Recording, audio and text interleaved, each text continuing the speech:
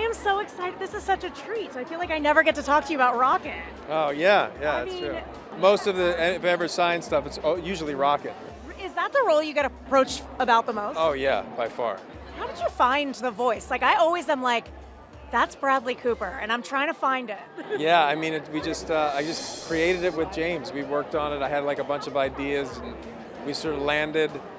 You know, it was fun. It was kind of crazy that process. But once we landed on him, it felt right. And then it was like sort of that was it. We were off to the races. And James always talks about how Rocket's his favorite character. Rocket is really the main character of the Guardians trilogy. So what can you tease about this movie, which seems like I'm going to be in a puddle of tears?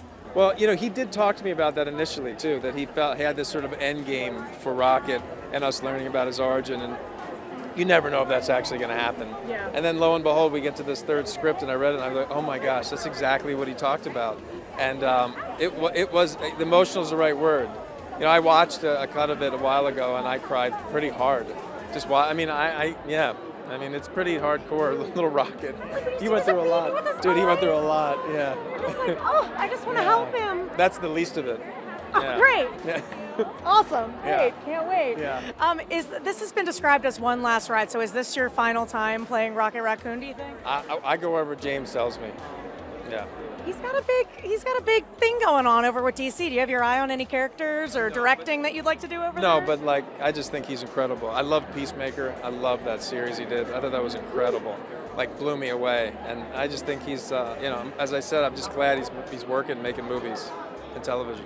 I'm trying to learn the Peacemaker opening sequence. The dance? Yeah. So, I mean, it's incredible. Isn't that, it shows, did you watch the whole thing? Yes, I loved it. It's unbelievable. Unbelievable. John Cena is incredible. And that vigilante character? Oh, dude. So insane. Funny. So yeah, funny. Yeah, that show's nuts. I couldn't believe it. Yeah. I'd love to see you over there. Yeah.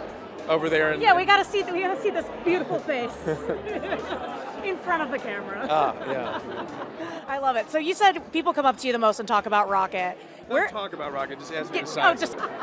Where does Rocket rank for you out of all the characters you've played? You've stayed with that character for a while.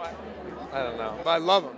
But yeah, it's got to be something special for something you embody for so long. That's the thing, to be able to like have him evolve, and yeah, it's nuts. And to play him, you know, because I recorded all after they shoot it, and I did him. I mean, I've been in various places around the world, and I think back, like James and I have worked together in so many crazy locations. Yeah. Yeah, it's been really kind of amazing. Oh, yeah. That's amazing. Bradley, thank you so much. Thank you.